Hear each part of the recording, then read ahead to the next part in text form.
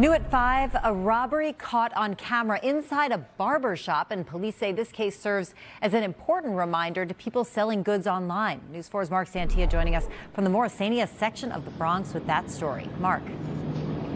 And Jen, with the holidays right around the corner, some people may be looking to meet folks on social media, online, and sell items. This is a case of seller beware.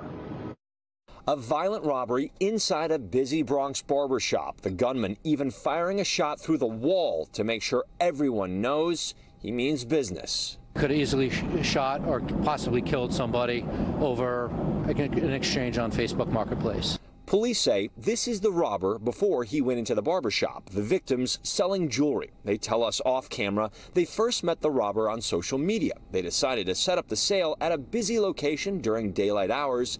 They never imagined this would have happened. They did do everything right.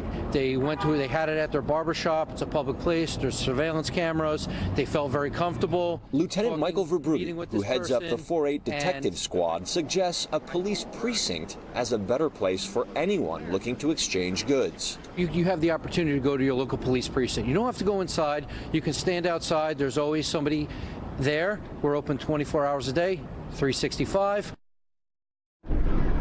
And as the lieutenant said, you can also see here at the 4-8 precinct, very well lit outside. This is the case at all precincts across the city, as well as police stations across the tri-state.